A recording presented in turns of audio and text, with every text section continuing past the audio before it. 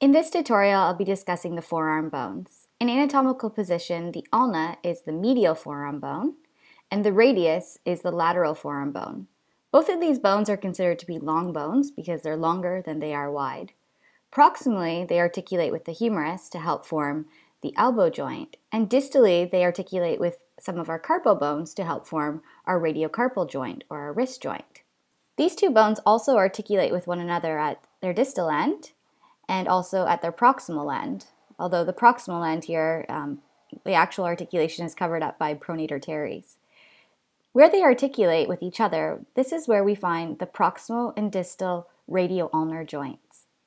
The movements that occur at these two particular joints is pronation and supination, which are demonstrated here.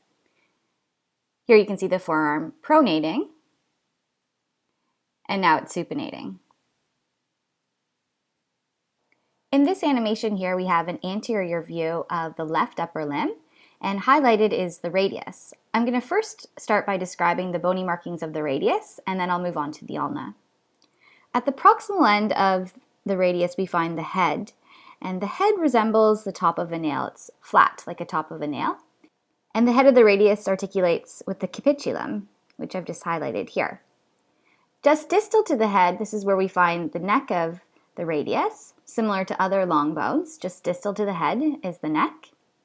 And distal to the neck, we have a prominence here, which is called the radial tuberosity. The radial tuberosity is a projection on the bone where biceps brachii will attach. The distal end of the radius is wider than the proximal end, and at this distal end here we find the styloid process, this pointy projection here. And we also find the ulnar notch, which is where the ulna articulates with the radius.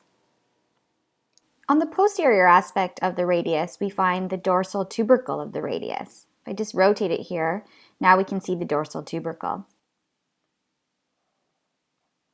You can also see some grooves here on the bone, and these grooves accommodate some of the tendons of our forearm as they pass into the hand. Now highlighted is the ulna bone, and we're back in anatomical position looking at the left anterior forearm. And at the proximal end of the ulna, we can see that there is a big prominence, and at the distal end, this particular bone is much smaller. So this is opposite to the radius.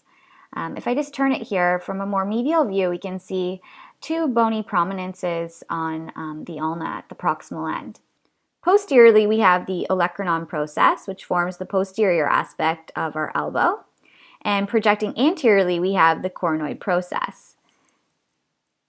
Connecting these two processes together, we have the trochlear notch, which I'll just outline here. And the trochlear notch grips onto the trochlea of the humerus. I'll rotate the forearm so we can look at it again from an anterior view. And from this particular view, we can also now see where the radius articulates with the ulna. At the proximal radial ulnar joint, this is where we find the radial notch. Lastly, at the distal end of the ulna, we find a styloid process and also the head of the ulna. The head of the ulna we can also see from a posterior view, and this is actually the prominence that we can see on the posterior aspect of our forearm. Here's the head of the ulna right here, just deep to our skin. So if you take a look at the posterior aspect of your forearm at the distal end, you might see a bony marking sticking out, and this is the head of the ulna. One last point to make is that the ulna doesn't extend as far distally as the radius, and therefore it does not contribute to the formation of the radiocarpal joint.